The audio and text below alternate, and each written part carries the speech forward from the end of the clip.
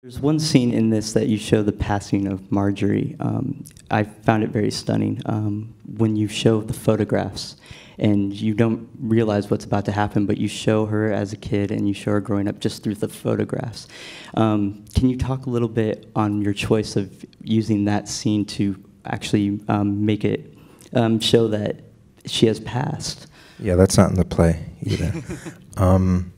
No, it's. I hope it's self-evident that just seemed like a good way to show the evolution of a life. Photographs are incredibly powerful that way. Anyone's photo album is a little index to mortality, it's always very, no matter anyone's life.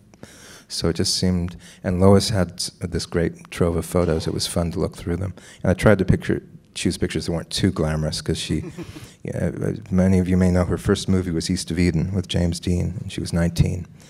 And that was exactly 60 years ago. So, so she must have been, she's just about to turn 87 next week. So my math is no good, but it was a while ago, and so she's been photographed a lot, and there were a lot of things to choose from. And I know I brought it up earlier, the Bob Dylan song that you chose. How did you end up deciding to choose that song? Because the lyrics to that are spot on. I'm glad you liked it. I have a lucky relationship with Dylan's manager. Dylan's very important to me, but so important I don't really want to ever meet him.